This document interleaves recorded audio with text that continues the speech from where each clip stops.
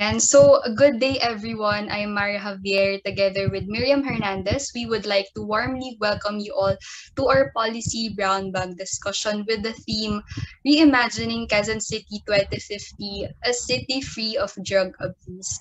So, Miriam, So, ayun po, we hope that you are all ready to reimagine the future with us. The future of Quezon City, specifically in the topic of substance abuse. As we begin our event, please be reminded of the following. First, remember to always mute your microphone when not actively speaking to prevent unwarranted noise that may cause a distraction to the one speaking. Second, we encourage all participants to turn on their cameras if their internet connection permits. Let's make this event a more interactive session. Third, e-certificates will be given to after the event to those who registered. And lastly, you can utilize the raise hand function of Zoom or use the chat box when asking questions. So, ayun, so we hope you are all energized to spend your Saturday afternoon with us. If you have friends who would also like to join our discussion, feel free to share the details of this Zoom room.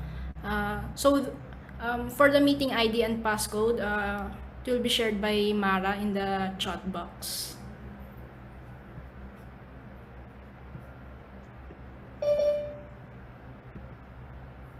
okay, so without further ado, let's start our program by the opening remarks to be delivered by Dr. Elmer Soriano, our professor in the UP National College of Public Administration and Governance, and our faculty in charge for our PA 152 Urban and Metropolitan Governance class. A virtual round of applause, everyone. Hi, good afternoon. Good afternoon sa ating mga guests. Thank you for spending this time on this afternoon session. Sabado ngayon and malaking favor ito sa atin na nakadalo kayo sa activity na to. So the Quezon City Futures Lab is an initiative from the UP College of Public Ad. And the idea is maging kaalyado ng LGU yung universities para umusad yung agenda ng universities. Ang thinking dito ay yung syudad natin ay pwede nating isipin na laboratorio natin. Hindi naman lab sa paggawa ng shabu, kundi lab para sa paggawa ng mga solusyon sa mga problema ng syudad. So yun yung talakayan natin this afternoon. In particular, meron tayong futures-oriented conversation this afternoon. Ibig sabihin, papag-usapan natin kung ano kayang pwedeng mangyari sa syudad natin sa larangan ng substance use over the next few decades. Usually kasi ang conversations natin pag may programa is ano yung problema, ano yung nangyayari ngayon. Pero malaking bagay yung napapag-usapan rin natin kung ano yung pwede mangyari 10 or 20 or 30 years from now. Kasi yung pangarap na yun nakakatulong na mapalawak at mapalalim yung imahinasyon natin sa mga paraan na pwede natin gawin sa present. No? So yun, we're looking forward to an interesting conversation. And maraming salamat sa inyong lahat. Thank you. Back to you, Mara. Paki-record pala to. Yes, Yes, sir. sir. So, thank you, Sir Elmer, for that warm welcome. Now, let's proceed to the brief introduction of our panelists, starting with Ms. Cristela Bueno, the Action Director of the Quezon City Anti-Drug Abuse Advisory Council, or the CADAC. The CADAC is a policy-making council tasked with leading efforts to establish and maintain a drug-free QC through education and advocacy and treatment and rehabilitation of drug dependents. The CADAC was awarded as the most effective anti-drug abuse advisory group in the country. So, ayun, let us all give a virtual round of applause to Ms. Cristel. Apologies po for not including your photo in the slide. Okay, so now let's introduce our second panelist. We have the director of ASEAN Training Center for Preventive Drug Education, She is Professor Francis Grace H. Ducapante. She holds both an undergraduate and graduate degree in health education from the University of the Philippines. She has been heavily involved in the designing and implementing substance use prevention programs as the director of the APC PDE since 2012. In 2014, she became a member of the Global Master Trainers of the Colombo Plan International Center for the Credentialing and Education of Addiction Professionals for the Universal Prevention Curriculum. Since then, she has been heavily involved in working with workers from Thailand, Colombia, Malaysia, Fiji, Afghanistan, Kenya, and of course the Philippines. She is currently serving as an assistant professor in the University of the Philippines College of Education, where she teaches undergraduate and graduate courses in health education. She also provides technical assistance to the Department of Education in developing preventive drug education policies and as well as to the dangerous drugs board in crafting the Philippine Anti-Illegal Drugs Strategy or PADS. Let us all welcome Professor Ducapante. Thank you so much, Mara. I hope you can hear me. Thank you for the invitation, Dr. Elmer, and to your class. I'm so excited to join the Hi, conversation Grace. this Nice to see you afternoon. again. Yes, thank you. Thank you po, Dr. Ducapante. And last but not the least, we have Miss Maria Sara Jane Oros. She is the current Program Director of the Asian Center for Drug Policy or ACDP. She holds both undergraduate degrees in AB Literature from the University of Santo Tomas and Bachelor of Sciences in International Business and Economics from Otto von Guericke University in Magdeburg, Germany. She is also currently in her 5th year taking up Masters of Arts in Peace and Conflict Studies from the latter university. Last May 2021, she completed her internship with the United Nations Office on Drugs and Crime Philippines or UNODC. Her research interests include crime and drugs, human rights, and foreign security and policy, among others. A round of applause for Ms. Maria Sara Jane Oros. Thank you very much. Hello, everybody. Good afternoon. So now that we have met our dear panelists, let's get straight to the introduction of our reactors for today. We have familiar faces from our PA 152 class. Let's also recognize their presence. So to our dear reactors, can you please introduce yourselves and your affiliations, and what are you most interested in today's policy brown bag discussion?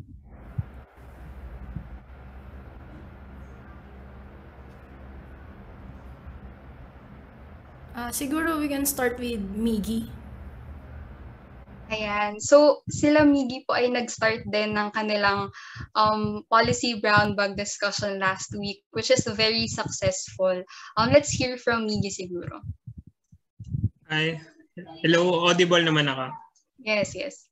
Okay, so once again, good afternoon everyone. So yung kagaya nga na nabanggit ni Mara, no, kami yung nag-brown bag discussion naman last Saturday. So ngayon naman ang for me yung interest ko dito kasi about to sa city free of drug abuse, no, kasi it seems na ito yung for the past 6 years ito yung naging top policy issue ng bansa natin. So I am interested dito kung how will yung drug abuse policy solution yung ano yung magiging mukha nito pagdating ng future, kasi 'di ba so far yung ngayon nakikita natin na medyo marami nagki-criticize na problematic, no? So how can we make it less problematic and more effective by the year 2050? So yun lang. Thank you. Okay, so thank you so much for giving us some insights. So now let's proceed with the most important part of today's policy brown bag discussion. So Miriam, can you give us some outline for the order of our program?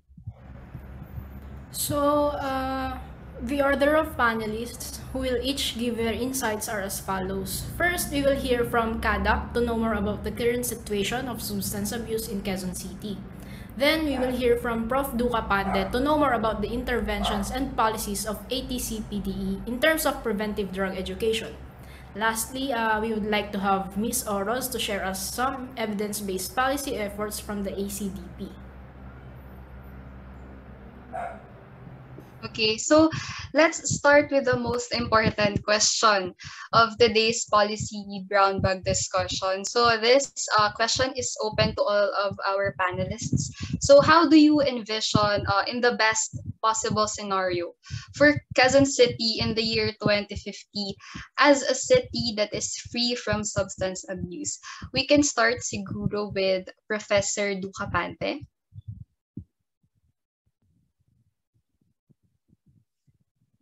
Thank you so much, Mara. So I'm very positive that by 2050, Quezon City would be able to build a wellness culture. So we have moved away from framing it as a drug war, because as we all know, it's really ineffective to do that.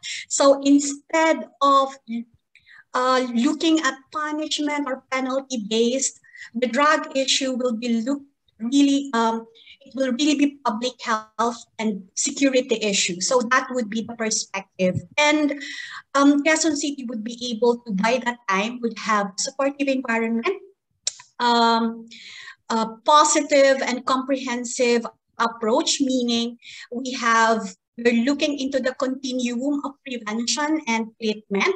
It's really very comprehensive. So we are targeting the different populations. So we have universal, selective, and indicated interventions, meaning we're not only targeting the general population, we have services for those who are vulnerable populations as well as vulnerable individuals, meaning these are people who have already used substances, but they are not yet dependent. So the approach would really be very comprehensive, but by that time, and we would be able to maximize technology. For example, now Singapore is using augmented reality, for example, in doing prevention. So I guess by that time, we would also be able, Quezon City would be able to maximize all these resources and technology. Thank you. Okay, so maybe we can hear from Ms. Sarah Oros. Okay, so the question is kung ano yung QC 2050 in the future, right? Like how we envision it. Yes. Okay, so first of all, I'm hopeful na by 2050 there will be substance use will be destigmatized. I think we have to start from there kasi with the current climate of the Philippines, right? Parang the stigma is really high. So kumbaga, if you are somebody who needs help, you have to parang first of all, it's really hard to admit to yourself that you have a substance abuse problem.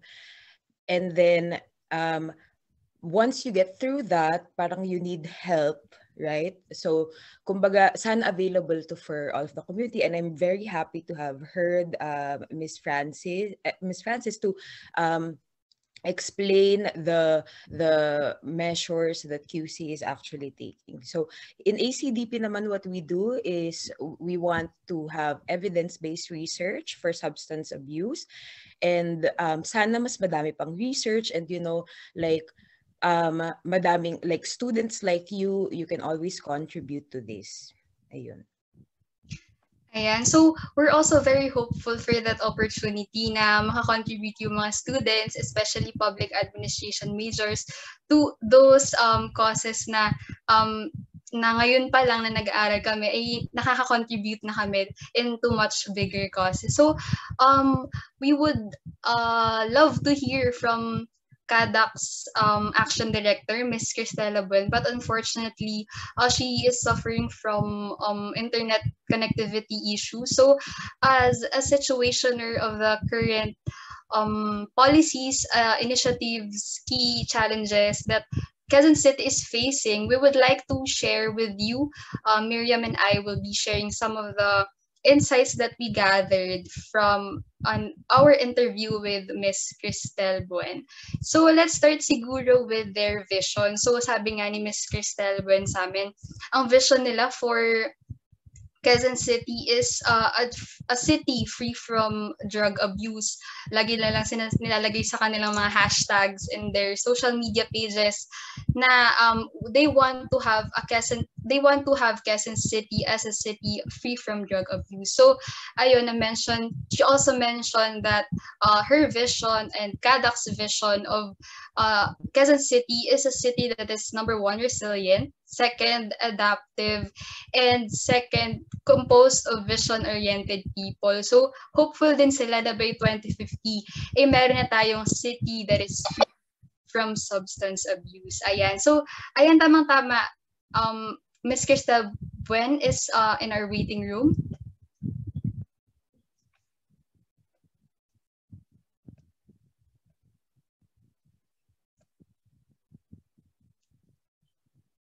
Ayan. So, let's check muna if we are audible. Miriam, can you check with Miss Cristel?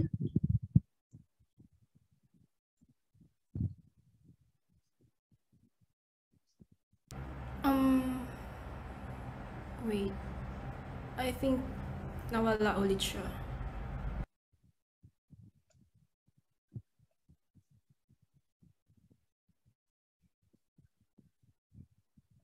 Ayan. So, while we were waiting for Miss Buen's insights, let's continue siguro muna yung situation natin from our past interview. So, yun nga, from what Miss Sarah Ore said, na there is still the continued stigma on those who are dependent on drugs. So, very similar din yung nakitang issues ng CADAC kasi there's also the continued stigma on substance use and tinitingnan siya siguro in our society as a negative behavior, but on a organizational perspective from CADAC, they want to see it as a mental and as well as a psychological issue. Sabi rin niya in our interview,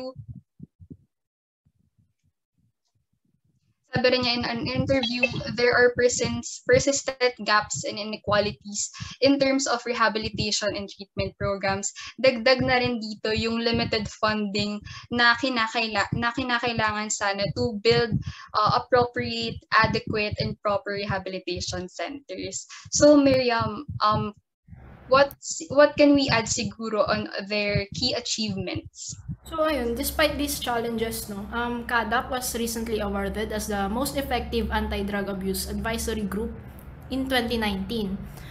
Some of their key achievements from 2016 to 2018, as Ms. Buen provided, is yung establishment ng Quezon City Special Anti-Illegal Drugs Education Center to help in the supervising of the drug prevention and educational programs within the city.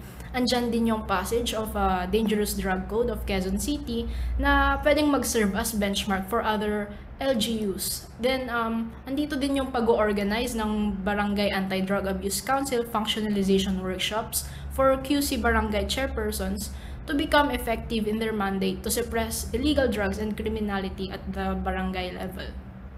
So she also mentioned yung mga key priorities ng CADAC, which includes preventing drug abuse through education and advocacy, as well as treatment and rehabilitation of drug-dependent patients, and as well as establishing partnerships with various stakeholders. So now let's hear from the side of Quezon City or CADAC. How do you envision, Ms. Cristel, your vision of Quezon City in 2050?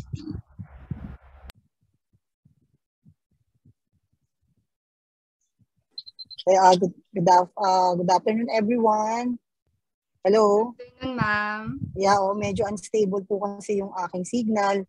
So, we envision Quezon City as drug-free QC through the programs and projects of CADAP. Hello? Yes. Opo. So, Yeah, as part of the harm reduction, we strengthen our preventive education programs through giving various education campaign to different sectors. We provide age-appropriate materials for different types of OGENs. Like, for example, for PWOODs, for students, for high school, and for employees. Thank you po, Miss Cristel. As a follow-up lang po, I would like to ask, if dati po, yung pre-pandemic nagagawa yun, paano po ngayong pandemic, nung nagka-pandemic, since parang magto 2 years na rin na, ayun nga, and kaka-implement lang po ng parang face-to-face classes, ng pilot test ng face-to-face classes. Actually, yes po, we utilize the social media. We have webinars for out-of-school youth, webinars for students, high school, senior high and junior high, in celebration of the Drug Abuse Prevention Month. And during the celebration of Ida Dait, we provide webinars for out-of-school youth. We invited SK officials from different barangays, and we have also we conduct face-to-face na rin depending upon the request of the barangays. Pero sa schools talagang webinar lang muna right now. Actually, we have we include also the parents and the teachers during the webinar.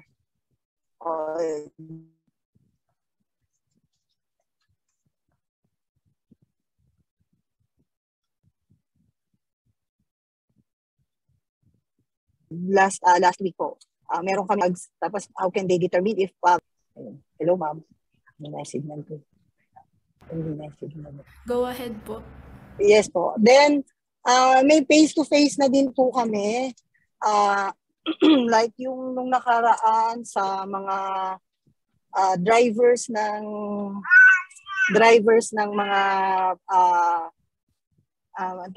FX drivers, nag-provide kami webinars. Then nag-provide din kami face-to-face sa mga PWOODs po sa barangay. Then yung mga iba-iba po kasi yung mga, depending upon the request of the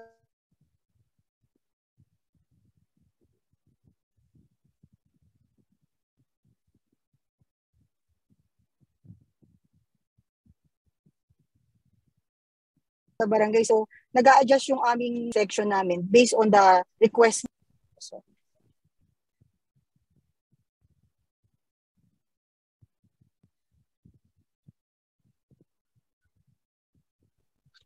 yun ma'am, yun ang aming Okay.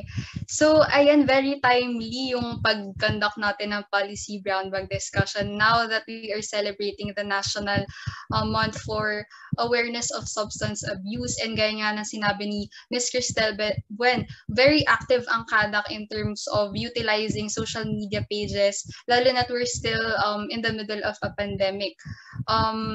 Pero meron din daw limited and face-to-face interactions with some of the stakeholders ng Quezon City. So now that we have briefly laid out our vision for Quezon City, let's dig deeper naman into some of the existing challenges or trends na nakita natin in the process of achieving our goals.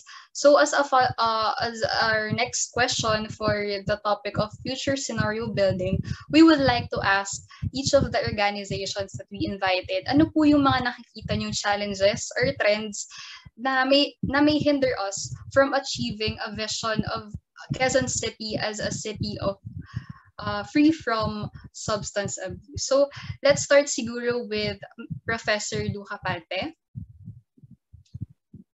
Thank you very much, Mara. So I guess we really need to look at some of the challenges that we will be facing in achieving our drug-free Quezon City by 2050. And the first thing is really on the changing political landscape.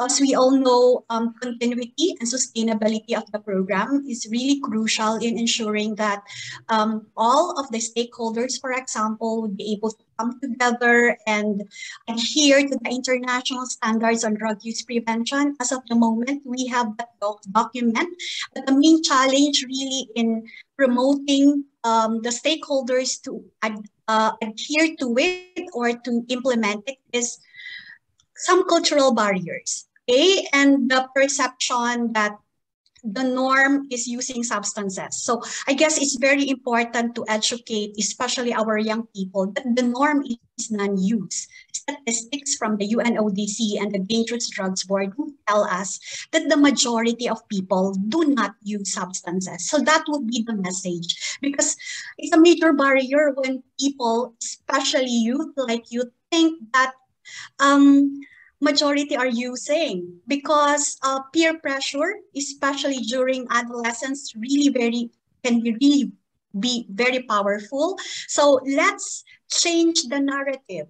The norm is non-use. And another is, I guess, really soliciting the support of the different stakeholders, specifically our policymakers, in supporting evidence-based programs and interventions, because we have this menu of effective programs. UNODC and the WHO already consolidated all these evidence-based programs. So the challenge really is, how are we going to sell these evidence-based programs to our decision makers so that by 2050, Quezon City is really implementing them?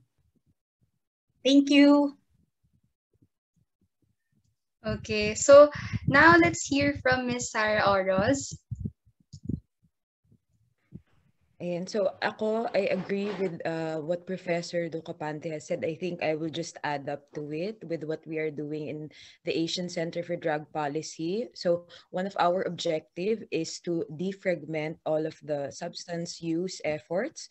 So kumbaga, para if they need help in the community, pagka-institutional man yan, educational, kumbaga, tulong-tulong tong mga institusyon na to para sa prevention, treatment, and recovery ng mga people who use drugs. So, and also, I would like to emphasize more, of course, on the, sana mas destigmatize siya. Kumbaga, people would come out more. So, yun yung napakalaking hindrance. Kasi kapag stigmatize siya, di ba, parang paano mag-flow yung resources dun sa efforts or projects. Kumbaga, mapapaisip na bakit, because of the stigma, parang bakit namin tutulungan yan, or why would the government try to help them out? So what, as Professor Ducapante said, kumbaga it's yung substance use, it's multi-sectoral. So kumbaga kailangan yun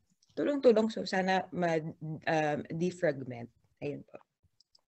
Okay, so very substantial. Una pa lang question, very substantial na agad yung mga nakuha nating insights. So, siguro ang pinaka-important na nakuha doon, Miriam, siguro yung changing the narrative. It takes a lot of effort talaga to destigmatize this issue. Kasi for a long time, di ba, lagi tayong tumitingin lamang doon sa lens of institutionalized programs. Ayan. Pero it takes a lot of effort. Sabi nga, it takes a community to change these barriers, these narratives. So, Miriam, let's proceed na siguro with our next question. So, for the next question, no, emphasize nga din dun yung importance ng collaboration. So, given this, what are the existing collaborations and programs na your respective organizations are currently engaging in? Parang in addition, how do you envision these partnerships to grow? Professor Ducapante? Professor. Thank you. So, the Asian Training Center for Preventive Drug Education is an office based in the University of the Philippines College of Education, and we are being funded by the Dangerous Drugs Board, the drug focal point of the country. So, we have a very strong collaboration with them. And the ATCPDE has a drug education committee composed of representatives from the different government agencies mandated to help in the drug campaign. So we have a representative from the Department of Health, from the Department of Education, PIA, DSWD, CHED, and of course the UP community. So we have from UPIS, from UPNISMED, and of course the UP College of Education. So as you can see, the center is really based on the power of collaboration. So coming together to address this global issue. And because it's an action center, so we are capacitating not only our fellow Filipinos, but the prevention professional workforce in Southeast Asia. So I can see that by 2050, Quezon City, because ATCPDE is in Quezon City. So I'm seeing that there's a very strong partnership between the center and the local government of Quezon City. Thank you. Yes, Sir Elmer. Yeah, may question ako kay Professor Grace. No? Yes, Doc. We were at UP Diliman at more or less ahead ako sa kanya by a few years. No? Pero naalala ko nung undergrad ako sa Diliman, pag nagiinuman kami, lalo na pag gabing inuman. Substance use! Kaya nga, hindi, yun nga yung tatanong ko eh. No? Pag nagiinuman, kuminsan may small subgroup doon sa grupong nagiinuman, sa org namin, no? Na nandun na sa kanto, mas tago, tapos humihit-hit sila ng marijuana. No? And isip ko, it's very real, no? Yung inuman, may pagka-rite of passage yan sa kalalakihan. I don't know if it's still that way ngayon. No? And then medyo gateway yung pag-inom ng beer. No? And then I used to be a student org officer back then. No? Pero inisip ko, ano yung itsura noon? No? Yung if kung nagkaroon nga ng collaboration with the center ngayon, ano yun? The student officers would participate in some orientation, and then within the student org, may pagka, I think in the minds of people, pag ganyan, uminom ka ba o nagda-drugs, it's more or less may pagka personal choice yon na parang, ano yung nakita mo? Manghihimasok ba yung org officers na, huy, wag naman, no? Not here, wag ganyan-ganyan, o nakita kayo ng lower classmen na nagiging poor. How would that look like in terms, o gaya ni na Mara and Miriam?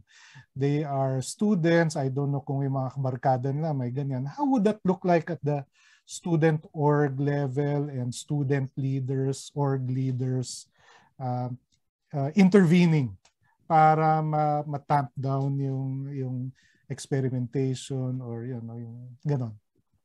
Thank you very much, Doc Elmer. Napaka-importante ng tanong mong yan. At bibigyan ko kayo... Hanggang ngayon, guilty pa ako eh. Sige, go ahead.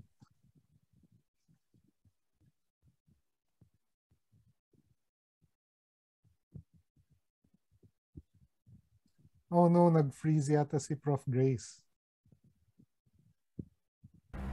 So, while waiting po for Prof. Grace, proceed po tayo kay Miss Sarah po muna. Okay. Ayun na si Miss Grace, pero... Inakyat namin. Naririnig niyo ako? Medyo unstable din ang internet ko. Naririnig niyo ako? Apo. Ngayon, okay na ba? Yeah. Yan. Oo, Barkada kontra Droga, chapter sa college level. Kasi ang BKD is DepEd ito, at saka LGU, no? Through the DDB, of course. And ano siya, maganda siyang programa kasi through the Barkada kontra Droga. Ang point na kasi is translating negative peer pressure into positive peer pressure.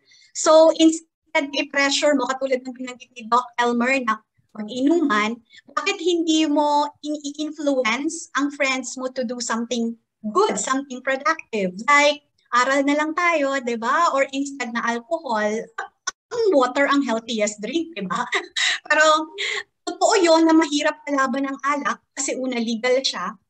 Pangalawa, part na yan ng kultura natin. Iba socialization kasi, no? Parang gusto mo to belong to a group, tapos inuman sila. So, ang taas talaga ng pressure to conform. So, yung Barkada Kontra Droga program ng College of Education, for a time, naging successful siya. Kaya lang, ang naging problem namin, hindi siya na-sustain nung graduate na yung mga leaders nung club. Diba? Yung parang hindi nakapag-build ng susunod. Kaya, inisip namin, pagkatapos ng pandemic, no, kung sakali mang bumalik na yung face-to-face, isa yun sa mga pinaka-importante talagang components. How do you sustain programs like this? And it's very important because you are building on the power of youth. Diba? Ako nga naniniwala, hindi kayo future ng country. Kasi ayoko nang hintayin yung future. Diba? Gusto kong ngayon na, you are our partners for change. Diba? Ngayon na namin kayo kailangan. So, ang ganda nitong initiative ng inyong class through Dr. Soriano kasi napag-uusapan natin itong napakahalagang issue ng bansa. No? Sabi nga, whole of nation approach. If you're going to look at Philippine anti-illegal drug strategy, it's saying it should be balanced. No? Drug demand reductions, drug supply reduction, balance dapat yan. Pero ang reality kasi natin ngayon, mas nakafocus tayo sa drug supply reduction. Di ba? Hindi natin masyadong napagtutuunan yung drug demand side, which is equally important. So, ang value ng Barkada Kontra Droga is that it's using the power of youth to influence their peers and developing and enhancing life skills. Kasi doon tuturuan ka, how do you say no? Kasi di ba meron tayong napaka-popular na slogan, just say no to drugs. But you also need to remember that saying no to drugs is difficult. Di ba? May assumption kasi kaagad na madaling tumanggi. Si Doc Elmer nga, di ba, kwento niya, inuman, di ba? Student leader na siya niyan. Pero ang konteksto kasi, napakahirap tumanggi pag ang kasama mo, mga kaibigan mo. So, how do you address that? You teach our young people how to say no. Di ba? Paano ka tatanggi? Ano ang mga estratehiya para tumanggi? At kanina pinapakinggan ko si Ma'am Sarah, 100% ang agree ako sa mga binanggit niya, lalo na yung discrimination and stigmatizing language. Marami pa rin akong naririnig na mga termino tulad ng addict yan, di ba? So, ngayon, ang ano natin sana, tao yan, di ba? Huwag naman natin silang, wala na silang pag-asa, tao sila. And health issue, di ba? So, instead na ikulong natin or patayin, di ba? Saan natin dapat sila ilagay? Sa facility kung saan sila pwedeng tulungan. At meron na tayong comprehensive assessment system na imamatch natin ang ating service doon sa need ng taong gumagamit. So, sana, Doc Elmer, na na-share ko sa'yo yung Barkada Kontra Droga concept. Ang ganda nito, ha? If you're going to look at the background of the program, it's really very good. Ang lang talaga is really the implementation. How are you going to sustain it? Kasi syempre, ang estudyante, graduate. So, pag graduate na, hindi nakapag-train ng mga young batch, so namamatay ang program. Pero it's really peer-based approach. At napaka-importante ng approach na yon kasi grabe talaga ang power ng youth. Maraming salamat. Thank you po, Dr. Grace. Now, let's proceed to Miss Sarah po. Yan. Ayun. So, magpa-follow up na lang din ako sa sinabi ni Professor Duca Pante. So, actually, I would like to share a story with you. Siguro yung mga personal stories ko, no, na-mention ko to kay Miriam siya kay Mara. The first one is, so I'm actually doing my thesis. Tapos, sabi ko dun sa professor ko na I would like to focus on substance use. Tapos, so I was explaining to him kung ano yung nangyayari sa Pilipinas, ganyan. Tapos sabi niya sa akin, Sarah, nagulat lang ako kasi kumbaga parang, so I'm in Germany right now, no? And then he said na, nagulat daw siya kasi, syempre, ang perspective, let's say in the European countries, na kapag may drug use problem ka, it's a health issue. 'Di ba? Sabi niya, kumbaga, kung meron taong may cancer, papatayin mo ba siya? Yung parang, hindi mo ba siya tutulungan na gumaling? Or parang, ano kayang kailangan nito? So, 'di ba? Parang, sa Pilipinas, I've heard, kumbaga may kamag-anak ako na who used before, tapos he was able to recover, pero ang perspective pa rin niya sa mga people who use drugs, sinabi niya na parang, ay nako, talagang dapat iano yung mga yan, 'di ba? Parang kumbaga, ikaw na yan nangyari na sa iyo yan, 'di ba? So ayun, parang kumbaga, sabi nga ni Professor Ducapante, yung mga youth, 'di ba, diyan yung mga peer pressure, ganyan. So siguro, the first thing is, not to judge and to maybe be curious. Parang kumbaga, magtanong ka parang, how is it going at home? Or parang, okay ka lang ba? Yun lang just start with that, 'di ba? Just being curious. And then, of course, kumbaga with our organization sa ACDP, ang ginagawa namin, yun nga, collate kami ng mga evidence-based research. Tapos we also work with universities. So, kasama namin dyan yung UP, UST, LaSalle Ateneo, tapos sa Mindanao State University and other universities as well. Tapos syempre yung mga government partners. Kumbaga, tinatry namin na pagsamasamahin lahat and then magtulong-tulungan dito sa substance use issue. Ayan. So, we have upcoming projects. Kumbaga, kasama namin, of course, Dr. Elmer is with us. Yan. Ayun po. I-elaborate ko ba yung mga project natin? I mean, we had our conference this year. So, sa susunod naming conference, sana nandun din kayo kasi it's very, very insightful. Kumbaga, dun din ako natututo na so, we had this speaker with this conference. Ang sinabi niya na wag nating kakalimutan to hear the stories of people who use drugs. Kumbaga, hindi naman din siya pwedeng sabihin na, dapat ganito yung gawin mo, ganyan-ganyan. So, kailangan maging ka din, pakinggan mo din, ano bang kailangan nitong mga to? Ayun po.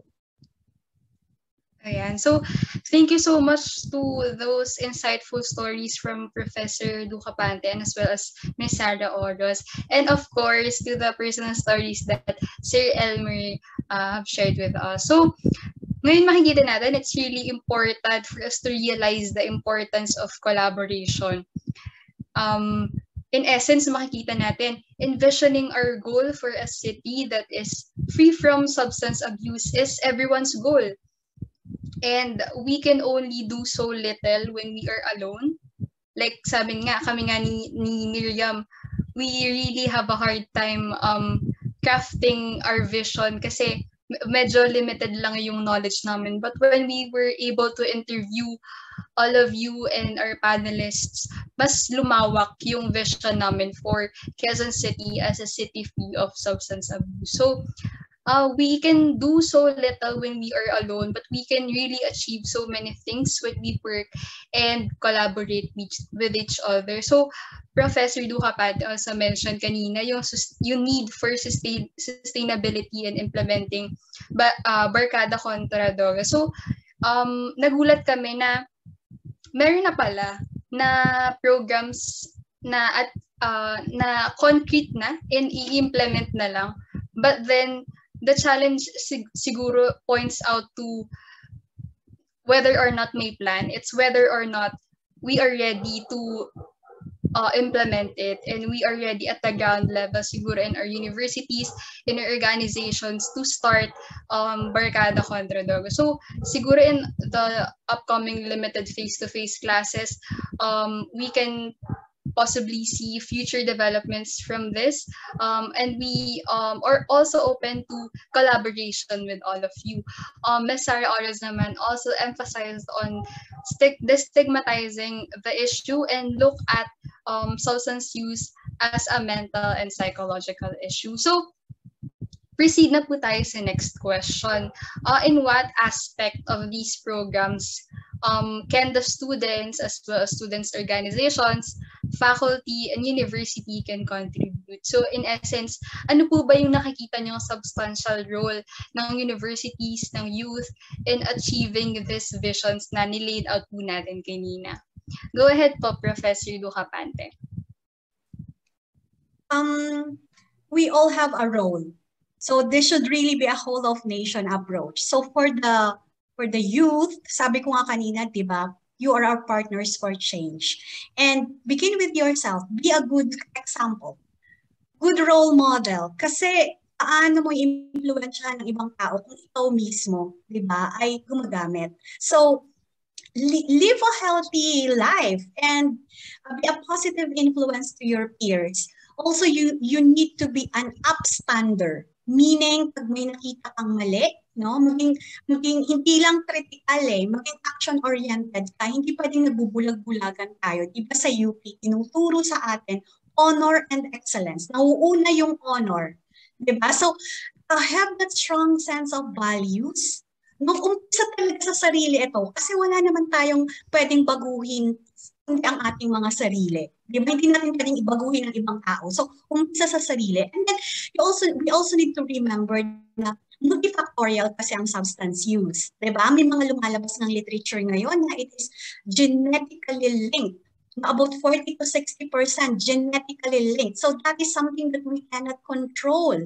But, we can do something about the environment. Diba? Kasi ang etiology ng substance use, tao, no, may mga predispositions ka, kung yun nga, kung nasa genes mo siya, or yung personality traits mo, ikaw yung tipo ng tao na mahilig kang mag-take ng risk, no, na hindi mo muna calculate, di ba? Gusto mo yung feeling na, ay, may ginawa akong ganito, YOLO, di ba? You only live once, so gawin na natin lahat to, di ba? May ganyan ngayon. So, tumataas ang risk mo pag may ganon. And then nag-i-interact.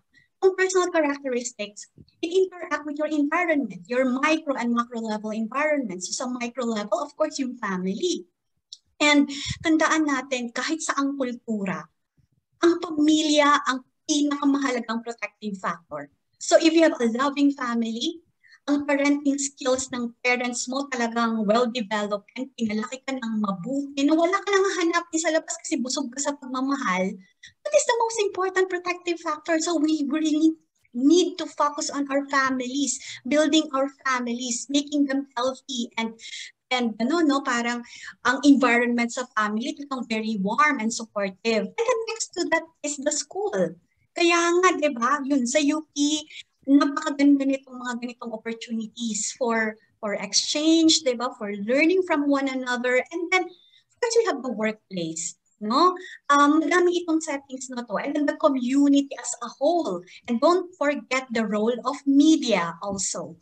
Kasi ang media, napaka-powerful. Kaya lang, pag nalilihis ang media, lalo na ngayon, di ba, with social media, medyo toxic siya. So, maging critical lang tayo kasi hindi lahat ng nakikita na mabasa natin ay totoo. So, going back to that, yung critical, di ba, critical mindedness and weighing things, di ba, looking at the different perspectives, bago mo tanggapin ang isang issue, tingnan mo muna talaga siya sa iba't ibang klase ng perspektibo. At tingin ko mahalaga din na coming together, no, yung youth, sabi ko nga, be a good role model. And of course, yung adults, lalo na, napakataas ng expectation sa atin. And remember, ang young people, ang sinasabi niya, si Doc Elmer, tiningnan mo yung brain ng teen, diba? Iba siya sa adult. At kailangan niya ng guidance pagdating sa decision making. Kasi ang prefrontal cortex ninyo, hindi pa fully developed. And that's the seat of judgment and decision making.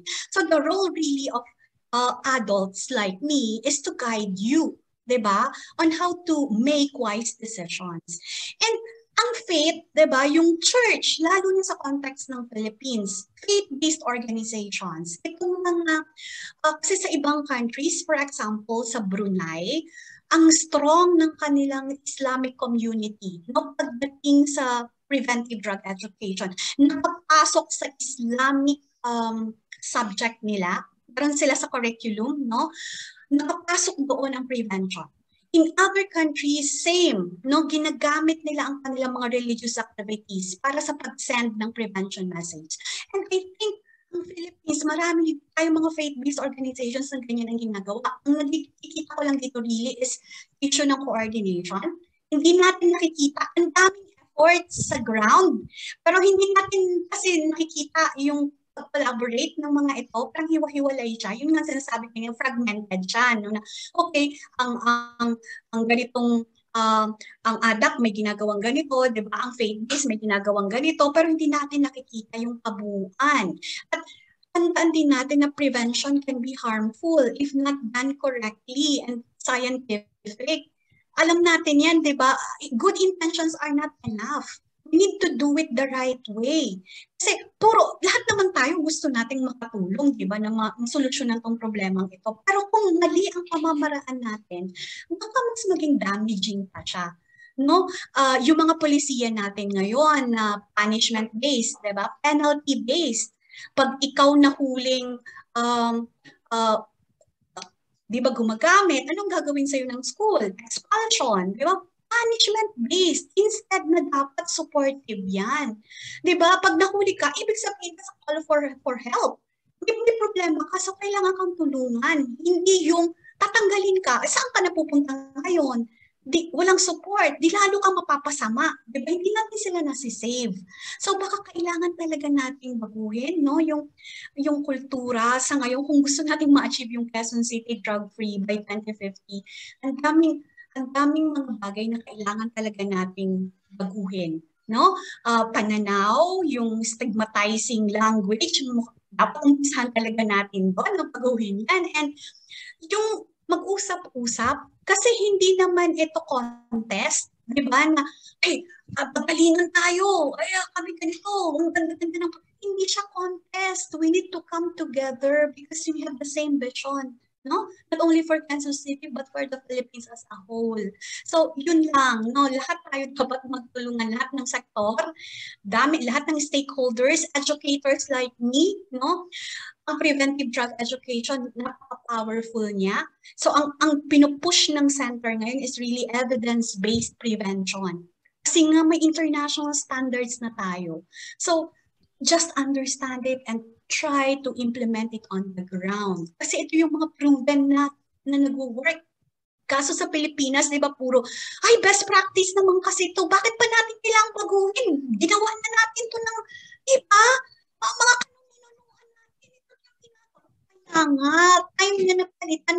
Hindi tayo future-oriented, di ba? Kaya ang ganda nitong Futures Lab ninyo eh. Kasi, pag in-envision natin, going back, diba? Work backwards, how are we going to attain that in 2050? 2021 ngayon. Paano natin yan? Anong gagawin natin sa ngayon para ma-attain natin yung vision na yan? So, yun lang. Maraming salamat. Thank you po, Prof. Grace. Yes, Sir Elmer. Yes, may tanong kay Prof. Grace. No? So, itong class na to sa public ad, no? And then kasi sa campus may kanya-kanyang discipline, may psychology, may education, kaya siguro yung center nandyan sa edu dahil educational yung perspective, no? Pero may psychology perspective rin. Public ad naman ito yung mga pang-barangay, SK, si public ad students. Pero within UP Diliman, paano kaya pwedeng pagtulungan ng College of Edu at saka NCPAG itong, kasi transdisciplinary rin to no? Hindi naman pwedeng, no? And then in a way, yung public ad yung gateway to government, no? Kasi public administration yung Paano kaya pwedeng pagtulungan ng NCPAG at saka College of Edu ito para, yung magkaroon ng synergies?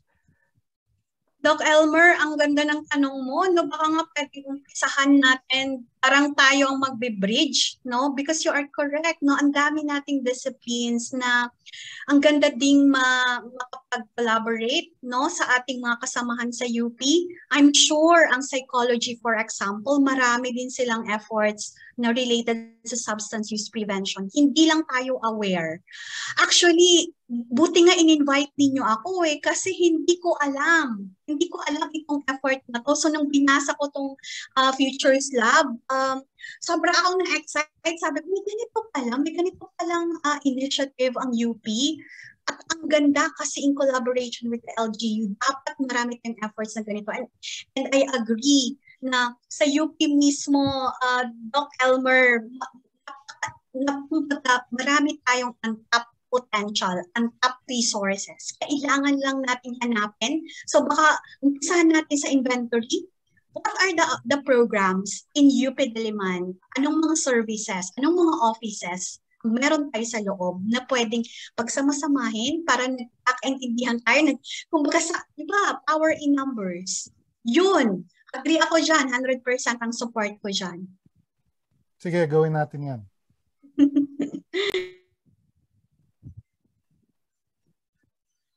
Back to you, Mara and Miriam. So ayun, thank you po Sir Elmer and Prof. Grace. We would like to hear po from Miss Sarah. Ayan. So, sa youth, no, actually, just to give you a perspective, siguro kung gaano kahirap talaga kasi sabi nga ni Professor Grace na it's not as easy as you think na parang hindi. Kumbaga, if you tell yourself, okay, siguro 1 month ako hindi ako kain ng junk food, di ba? Ang hirap. Ako hirap na hirap ako. O kaya sweets, ganun lang. Eh, imagine kung dependent ka na, di ba? So, there are like, ganun, I mean, ang napaka-complex talaga ng substance use kasi yun, biological siya, psychological, tsaka sociological. Pero maybe what we have to keep in mind is not everyone is as lucky as us, di ba? Na parang tipong, pwede tayong, ay, sila nagmamariwana sila dun sa grid, ako okay lang ako, ganyan. Pero what if, kunwari, sa bahay, di ba, no? Kumbaga merong domestic abuse o kaya hindi ka pinapansin ng mga magulang mo. I mean, it's very easy to judge na parang, ay, tignan mo siya, ganyan. Pero kung aalamin mo kung bakit, siguro, dun mo maiintindihan. So, ituloy ko yung kwento ko. I was in Vienna and actually, a friend of mine works there sa homeless shelter. So, we were just talking about, parang sabi ko, kamusta? Anong ginagawa sa homeless shelter? So, ano siya, therapist siya. Ang sabi niya ay, sabi niya na parang, ayun, he's doing therapy for homeless people. Sabi ko, ay, yung mga homeless people dito, ano yung factors kung bakit sila usually walang bahay? I mean, hello, it's a developed country, right? Tapos sabi ko na, ano ba to? Do they have substance issues or something? Sabi niya, ay oo, tsaka usually siguro nawalan ng trabaho, ganyan, or napalayas ng asawa sa bahay, yung mga ganyan, 'di ba? Parang it's very real. And then I was asking him, ano yung mga measures na ginagawa? So basically, they get psychological help. They get help from the government. Kung kailangan, they have shelters. So isipin mo, if you're going through something as hard as divorce or nawalan ka ng trabaho, tapos aaminin mo sa sarili mo, naku, parang ilang araw na akong nasa kalye, parang siguro kailangan ko na ng tulong. Mahirap yun, ha? So that's the hardest part. Pero when help is available, it's already there. 'Di ba? Aaminin mo na lang sa sarili mo. Kunwari, ako aaminin ko na parang, uy, medyo napapadalas na yung kain ko ng sweet or something like that. Yun lang, 'di ba? Something as that. So, I was thinking na nalungkot ako kasi sabi ko parang, bakit sa Pilipinas hindi tayo ganun? Yung parang tipong the people who really need it the most, they don't get the help that they need. Diba? Ayun. So, what the youth can do is, of course, like, dahil nasa university kayo, you can also look into it, kung baga ano pa bang kailangan. Pero madami na din namang resources na available. Tapos siguro ask your friends or the people around you how they're doing. Ganyan. 'Di ba ang ganda ng ang mental health issue? I remember nasa Pilipinas pa ako, sobrang stigmatized 'di ba? Na parang ay hindi kausapin mo lang yung magulang mo, kaya andito ako, tawag ka lang, ganyan. Pero iba pala siya. 'Di ba? I also had that perspective before. So sana parang sa substance use ganun din. Na parang you have to be careful. Ngayon, if somebody says that they're depressed, it's not as if na inom lang tayo or something like that, or parang mag-party-party tayo. Hindi na ganon, di ba? Parang, okay, you know what, maybe if you need help, like, I'm just here, o kaya I can connect you to somebody who is a professional. Ayun. So, that's it. Thank you po, Miss Sarah. Gusto ko lang parang i-manifest na yung gaya nga ng sabi ng mga panelists natin, parang yung good and positive environment can be a big factor in helping us resolve the issue, especially dahil nga multi-sectoral nga ito, and hindi naman pwedeng ma-solve nga lang by focusing lang sa mga ito gumagamit, so parang okay, parang parang ito ikaw gumagamit ka, tapos parang andun yung parang stigma na parang for the lack of a better term, salot ka sa lipunan, ganun. And another important thing is yung yung pag-highlight sa pagiging punishment-based approach natin, na alam nating hindi ganun ka-effective given nga nung like itong mga yung previous na parang version ng government natin when it comes to eradicating yung mga illegal drug users, no, na yung sa previous version ng Upland Tokhang. Then ayun, na mention din yung collaboration of various disciplines, especially here sa sa UP Diliman. And I would like to parang manifest lang na maybe gaya po ng i-share ko lang yung ginagawa namin sa NSTP namin, na since dahil nga hindi ganoon unlike dati na kailangan pupunta kayong community para mag-conduct ng NSTP, to yung CWATS. Ngayon parang since ka-pandemic nga nakipag-collaborate po yung NCPAG with HRVVMC para tumulong na mag-index ng cases, mga ganun, ng mga martial law victims. So maybe parang pwede nating gawin po yun dito sa Futures Lab. So yun lang. So Mara? Ayan. So thank you so much again to our panelists. Now we would like to hear again from Ms. Cristel Buen if okay na po yung connection nila. Na-mention po kasi kanina ni Professor Elmer na may possible na pag-create of university-based researches coming from various disciplines gaya nga ng psychology, behavioral science, especially in College of Education and NCPAG, na magkakaroon po ng way to put into good use yung mga researches namin and transform those researches na hindi lang po sila magsistay in paper but put into practice. So we want to hear from Ms. Cristel Buen, ano po ba yung mga needed institutional arrangements na kinakailangan namin gawin for us to formalize this collaboration, and is CADAC open po ba for this collaboration? Yes, ma'am, sorry talaga sa connection, moving po kasi kami. Anyway, yun nga ma'am, we're very happy and we're very lucky that yung nga po Future Lab ang napili ay ang Quezon City CADAC. So ang Quezon City ADAC po, we really need the help of the education sector. Like po dun sa namin, like what we're doing right now, yung sa aftercare program, yung integration program namin. Meron kami actually school na tinatap ngayon, yung psychology department ng Fatima po. Sila po yung nagbibigay ng psychosocial na lecture sa mga PWOODs natin under dun sa aftercare program. So nagkakandak din po sila ng mga lectures. Saka yung kasi before, meron po bago po after nung counseling programs, bago sila pumasok dun sa aftercare program namin, meron po kaming tinatawag na yung training needs assessment. So yung iba naman kasi doon, meron na talagang trabaho. Yung iba naman for livelihood. Gusto nila livelihood. Pero yung iba naman doon, like for example, gusto nilang magtrabaho din in the future. Ang ginawa namin, nag-request din kami kung paano silang gumawa ng resume. Mga simple na mga training lang naman ang kailangan nila doon. Then yung paano yung good grooming, basic kasi yun na dapat natuturo din natin doon sa mga PWOODs natin para eventually ma-reintegrate natin sila sa community.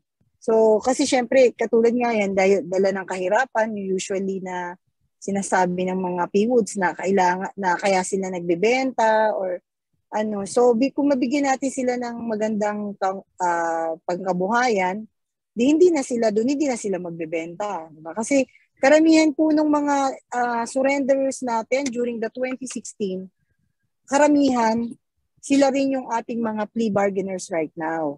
So yung nakikita kong problem ng city kami kasi paulit-ulit binigyan na namin sila ng counseling ng mga previous years pero nagugulat kami sila pa rin yung plea bargainers natin. So it's a waste of money and time kung sila yung hindi natin talaga na-address yung ano ba talagang nagiging problema, bakit sila ipabalik-balik sa paggamit ng mga illegal na droga. So yun nga, maganda rin po talaga. Tsaka po yung preventive education, naniniwala po ako na yung tamang kaalaman, yung pagbibigay ng tamang kaalaman, doon magsisimula sa mga kabataan natin. So talagang kami sa CADAC, no, talagang gusto naming ma-tap yung mga schools, nanghihingi kami talaga sa kanila ng sa webinar kahit 2 hours na mag-attend yung mga kabataan ng webinars. Even the parents, ini-involve na rin namin. Kasi dapat sa bahay alam nila na kung may something na, kung may kakaiba sa mga anak nila. Although ngayon, kasama nila yung mga anak nila sa bahay, na monitor nila. Pero yun, pag nag-face-to-face na naman tayo, nandiyan na naman yan. Although hindi lumiit ang crime, ang drug cases po, according dun sa mga police, hindi siya bumaba during this pandemic. Dahil yung pagbebenta, ginamit naman yung tawag dito, yung mga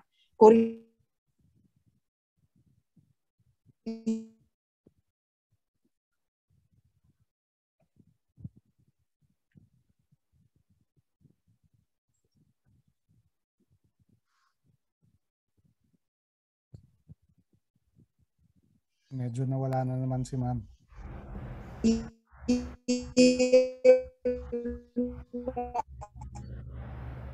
Yung mga lalamove, mga grab, talagang tumaas during the pandemic. Kaya kami, talagang massive na naman yung campaign na namin sila na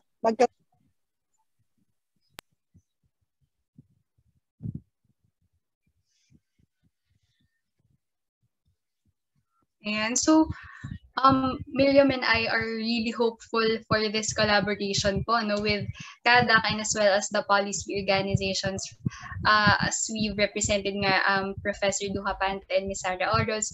So, ayun. Miriam, let's move on siguro dun sa ways forward.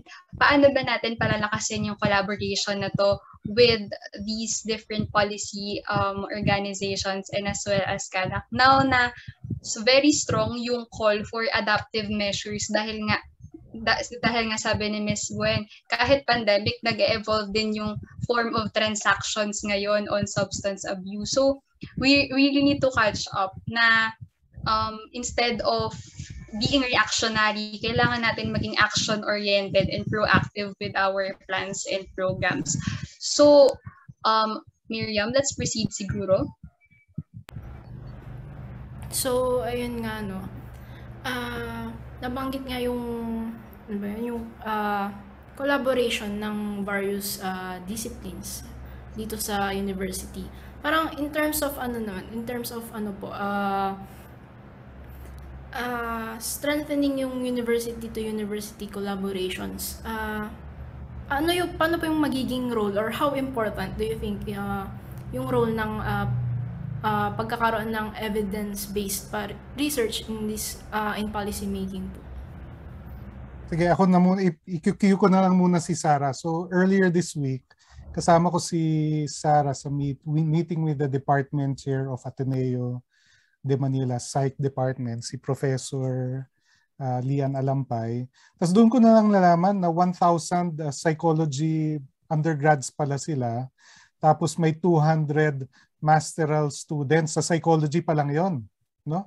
Parang doon ko na-realize, wow, ang lalim nun. That's so much brain power na parang kailangan na lang, di ba, parang paano na lang natin yun i-harness. Kita mo nga, itong klase lang natin, 25 lang tayo. Parang, ito medyo may sum tayong nagagawa. Paano pa kaya kung 1,000, a department of 1,000 psychology majors, no? So baka ibato ko kay Sarah, no? Ito yung tinatrabaho namin ni Sarah. Ano yung nakita mo ngayon na ito, no, yung kausapan natin ng Lasal, ang UP Manila, psychiatry, psychology. Sarah, ano yung nakita mong ways forward? Ayan. Actually, kasi ang research sa Pilipinas, I think, is not centralized or kumbaga, kanya-kanya yung ginagawa ng mga universities eh. Whereas, dito sa Germany, ang research, it happens in the university, pero may mga centers talaga that does this with other universities.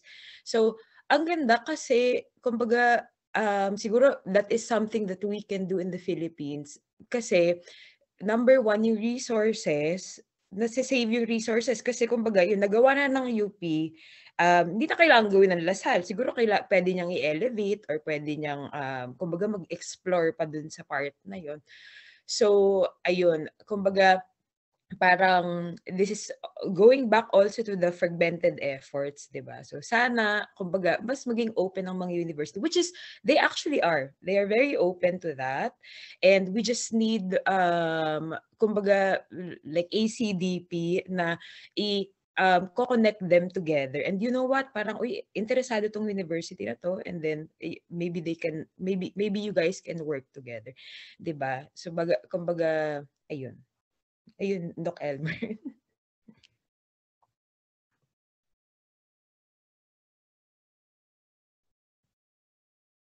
Back to you, Mara.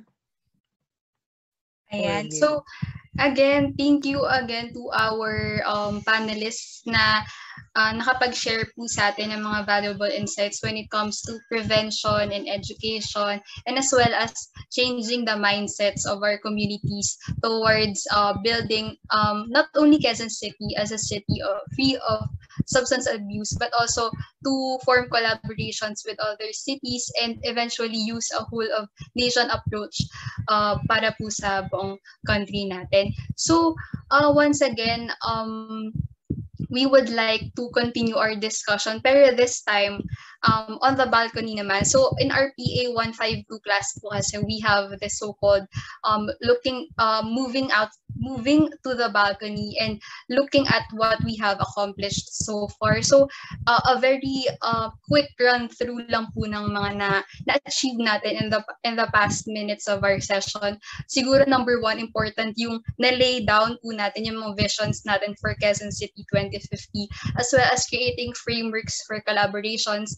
Na-mention nga kanina yung Barkada kontra Droga, and as well as having a centralized researches na para hindi na paulit-ulit yung mga researches na ginagawa ng mga students, and as well as focusing our efforts para magkaroon ng research-based policies. So with all the discussion points na na-raise in our roundtable discussion, I think we can invite our audience, one of our audience, to raise their questions, insights, and reactions or comments sa nangyaring discussion natin kanina. Feel free to use the raise hand function or type your questions using the chat box. So we'll invite you, some of our audiences.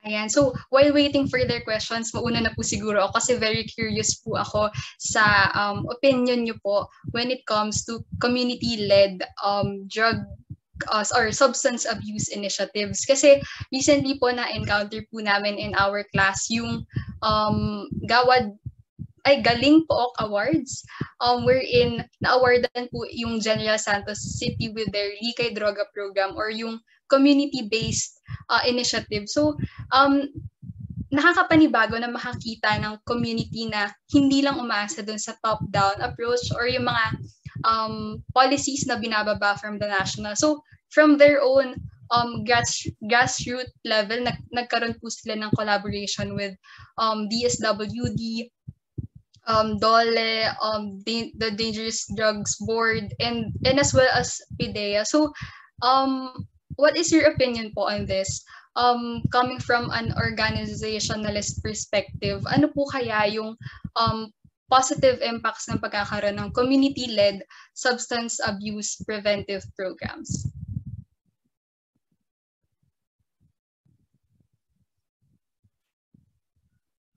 Professor Duhapante, you can start po.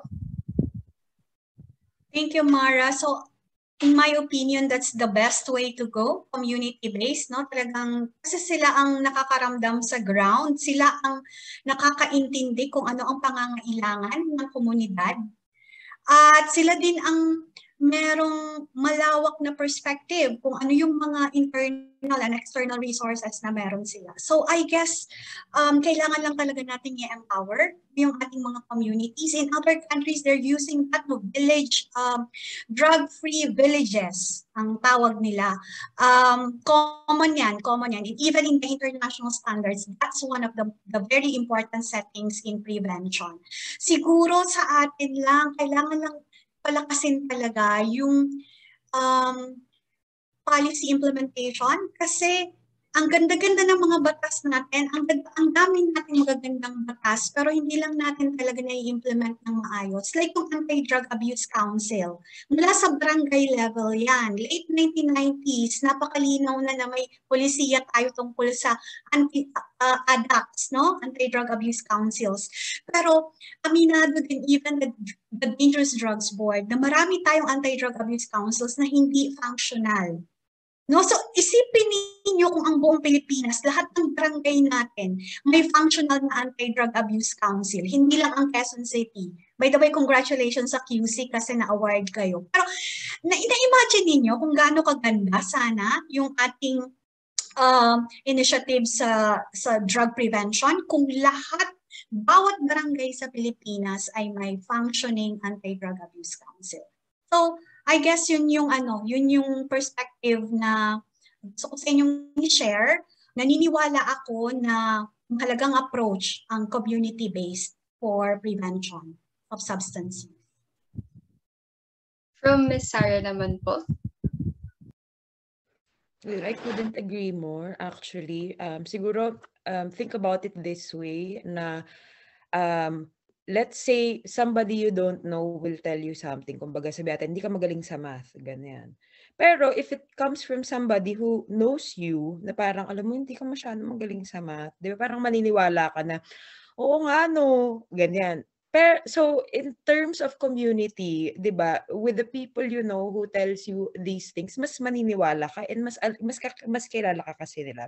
So I think also it's the best way to go. The community can achieve a lot of things. Kunwari may piyesta lang, 'di ba? Pwedeng mag-perform tayo ganyan. So if you put those efforts, let's say with substance use o kaya yung parang sa youth lang na mag-usap-usap sila, ganyan. And then, siguro start small. Kumbaga, on the other hand, ang ganda nitong mga community, on the other hand, yun nga, sana i-empower sila. Kasi if you do things on your own, parang siguro medyo frustrated ka na parang, ay naku, wala talagang gumagawa nito, so tayo-tayo na lang.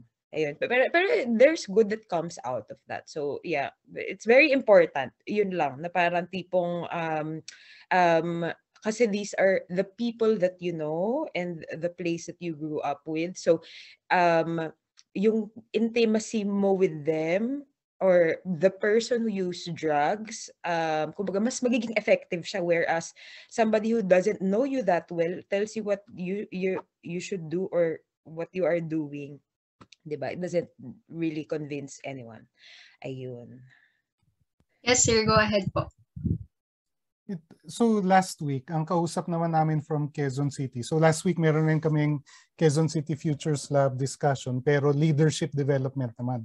Ang kasama namin doon ay yung QC Youth Development Office. Yun yung in charge ng lahat ng SKN ng Youth Development Program. Tapos ang isang initiative na napagkasunduan namin na next step ay to attempt to design a youth development program for QC senior high schools, no? Yung leadership na yun non-specific, no? Pero I can imagine na pwedeng may track doon na itong barkada kontra droga as a leadership project. So question to kay Professor Grace, no? Anong palagay mo doon sa potential of working with DepEd senior high schools?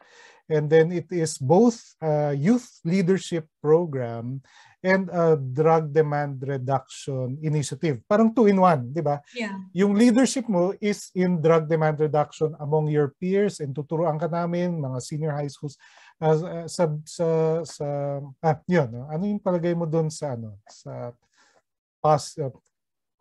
possible initiative na yun?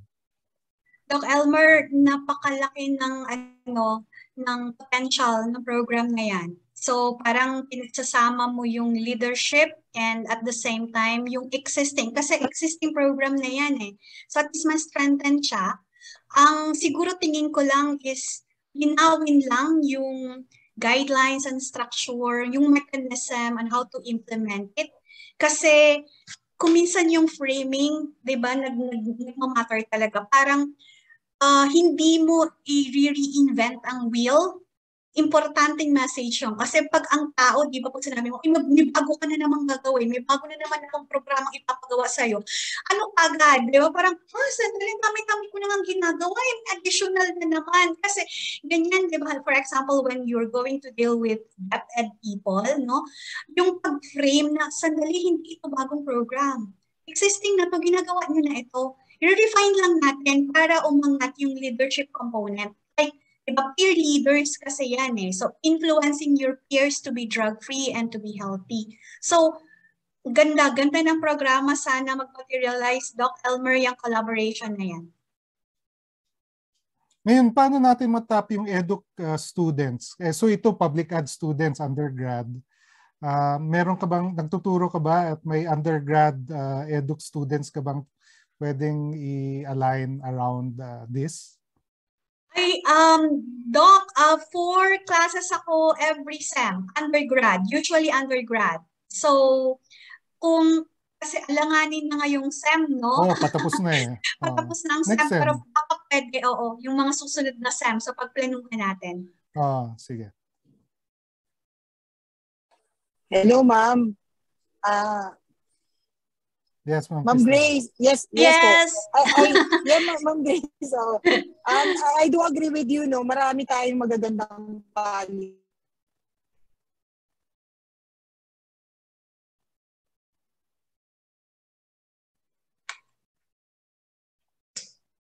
Nawala pa rin. Talaga. Kaya lang talaga yung LGU. So kung magbabago and also the barangay. Kasi sa amin po babagsak yan dahil kung evidence-based talaga, sa amin ang gagaling ang data. Wala yata ako na naman. Yan, narinig ka na namin. Yun po, sir. So ang akin po, yung mga policy kasi kami ang kami kumbaga yung executive kumbaga kami yung mag-execute ng mga policies na binababa sa amin, especially yung LGU lagi.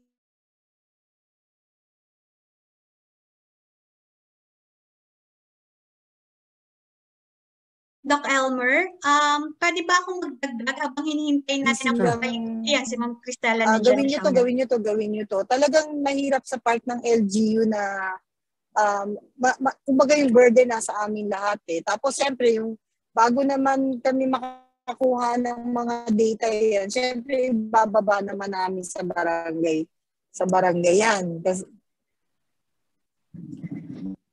Yes po. Opo. So, ibababa na naman namin sa barangay yan. So, yung barangay, pag nakarinig na naman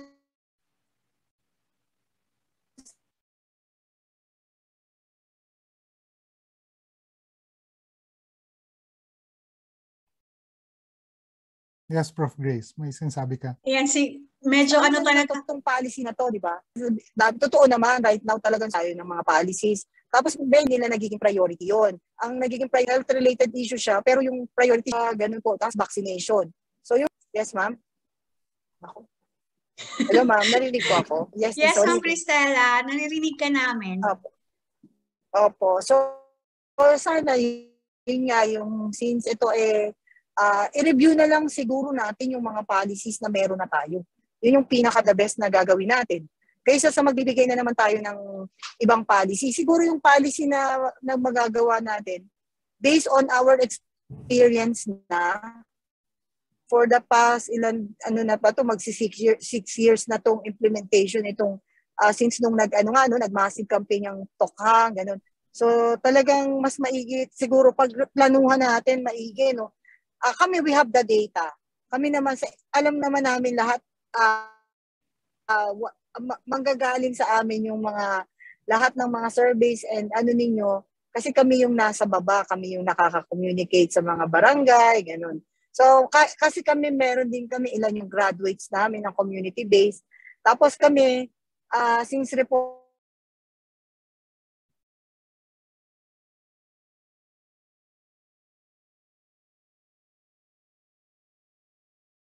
repository kami ng mga data, pinagagawa ko din sa mga yung mga 2016 na surrenderies natin. Nasaan na ba yung mga surrenderies natin ngayon? Napakagandang doon tayo magsimula na tignan natin maigi yung ginawa nating mga policy nung time na yan, kung naging effective ba o hindi. Diba po? Totoo ma'am yung mga bata kami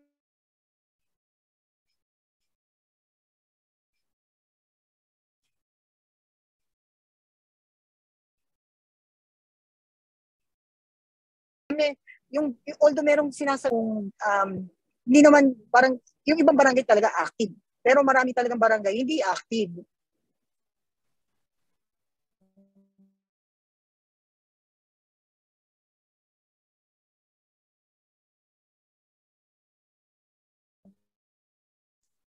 Okay.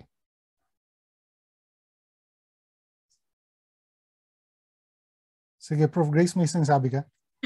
Ayun yung agree ako doon sa mga sinabi ni Ma'am Cristela regarding sa yung ginagawa nila sa ADAC, and babalikan ko lang yung Barkada kontra Droga, Doc Elmer, kasi napakasabi ko nga very promising, no, yung collaboration na yon. Sana mag-materialize talaga siya, pero sana sabayan din ng research component kasi sa ngayon, ang international standards ng UNODC and WHO, wala pa silang evidence na itong mga peer-based programs ay effective. So, kailangan nilang mag-ipon ng ebidensya na, at ang dami nito sa atin, di ba? Ang Philippines, marami tayong mga peer-based programs So, challenge really is to come up with an evidence that it works in our context. So sana may kaakibat na research component ang Barkada kontra Droga na conceptualize ngayon with the Quezon City youth development Doc, yung kausap mo Youth Development Office. Youth Development Office. Ganda ng programang yan. Sana maging exemplar siya, maging model siya for the country. Kung paano pwedeng ipasok sa senior high school. Kasi parang currently ang BKD ay nasa junior high, kung hindi ako nagkakamali. Para siyang isang club, no, na open sa mga high school students, pero ang focus niya is junior high. Itong sa inyo kasi, ang difference niya is that leadership, very strong leadership component, and you are going to focus on senior high school students. So, napaka-interesting kung magkaroon talaga siya ng research, no? Kung gaano siya, yung kanyang implementation on the ground. Baka pwedeng i-share sa DepEd para maging model. Yeah. Nung kausap naman namin yung Ateneo earlier this week, research collaboration rin yung pinapag-usapan. No? So, open sila yung Department of Psychology to partner up on joint research. And last na lang ito, Doc Elmer, sa part ko, no, yung I guess is also very important to look into capacitating our LGUs and other stakeholders on monitoring and evaluation. Kasi ang dami nating mga programs na implement lang tayo ng implement pero hindi natin alam kung worth it ba. Hindi natin mini-measure ang effectiveness. Baka nagsasayang lang tayo ng panahon, ng resources. Yes, ma'am. So, agree, ma'am, kami. yeah, oo, kailangan very strong ang MND in place. Kasi yan din ang backbone ng evidence-based practice. You should be able to really come up with evidence, no, that your program is working. And how do you do that? Of course, kailangan okay yung monitoring and evaluation of the program. Thank you.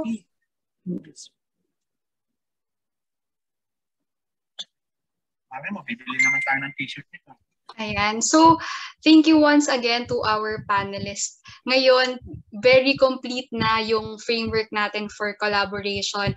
And we have observed na everyone is cooperative naman and collaborative in this effort. Kaya nga na sinabi ni Professor Duca Pante, we can utilize yung Barkada kontra Droga and as well as form partnerships. Ngayon, yung na-visualize natin, hindi lang limited to Quezon City or to CADAC. Kasi involved na rin yung leadership sector natin, involving naman Quezon City Youth Development Office. Yes, ma'am, I just want to mention yun Actually, kung yung sa yung SDEC na sinasabi nila, yung Special Education Center, meron tayong regulations ng BDB na dapat ang mga LGUs meron ding SDEC. Kung ma-i-execute ng maganda yun, malaking bagay po yun maitutulong sa drug prevention education. Sobrang ganda po noon. Kaya lang, ang pangit lang dun sa regulation, may stigma na special drug education. Ang nangyayari, pagka narinig ng mga kabataan yung drug, ay, ito ako pupunta dyan, di naman ako addict. So, mahirap mag-invite ng gano'n. So, siguro, i-replace natin na hindi na siya special anti-drug education center. Siguro yung DDB mismo, maggawa rin sa policy natin, ma'am, di ba, policy making na rin naman tayo na baguhin yung pangalan na yun. Kasi yung mga kabataan, hindi namin ma-invite na pumunta doon dahil nga, ang nasa isip nila hindi sila addict. Pag kami mga programs kami, hindi naman kami addict, ba't kami pupunta dyan? So, hindi siya enticing, hindi tayo makaka-invite ng mga kahit yung mga out of, kasi ang purpose niya is for out of school youth and for children na yung mga nare-rescue, yung mga nasa kalansangan ng mga kabataan. So yun lang din, ma'am, yung aking maisasabi. Sana baka makatulong din yun sa natin, sa research natin. Thank you po. Ayan, so makita natin a very advanced or futures thinking talaga agad. Kasi ayan, meron na tayong policy agad na baguhin yung preventive education to invite more youth to collaborate with us. So in the interest of time, unfortunately, we cannot push through with the other parts of our discussion. We can siguro continue the discussion on different avenues naman, like our document or planning document po. We are hopeful now we can still collaborate with CADAC, with the respective organizations of Professor Duca Pante and Ms. Sara Oros. So, to formally present you our appreciation, we would like to proceed with the awarding of our e-certificates. So, as a sign of our gratitude, we would like to confer the certificate of appreciation to Ms. Cristela Buen of CADAC, Professor Duca Pante, and as well as Ms. Sara Oros for being our panelists for today. Let me read the contents of the certificate. This certificate is proudly awarded to our dear panelists for sharing their valuable insights and reimagining Quezon City 2050 a city free of substance abuse, a policy brown bag discussion for PA 152, Urban and Metropolitan Governance for the first semester of the academic year 2021 to 2022, given this 27th of November. Once again, we are very grateful and honored to all of you for being our panelists today, and as well as our audiences from NCPAG and Taguig Taguig State University. So for the last part of our event, may we invite everyone to open their cameras, if possible lang po, with their internet connection, so we can have our photo up po. Ayan, so in the count of 3, I will be taking the photo. 1, 2, and 3. Ayan. Thank you so much po for our dear panelists and as well as to Professor Elmer Soriano for gracing our event. Now to officially end the event, let us welcome again my co-host, Miss Miriam, to deliver the closing remarks.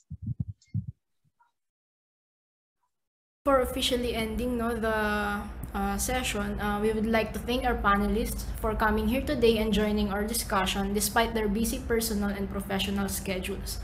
Alam nating prevalent pa rin ang drug use dito sa bansa, but despite all the efforts, we have various policies, but why are they not enough? As we have highlighted, the issue of drug use is a multi-sectoral issue, and solving this entails the following but not limited to: changing the narrative from addict yan to tao din yan.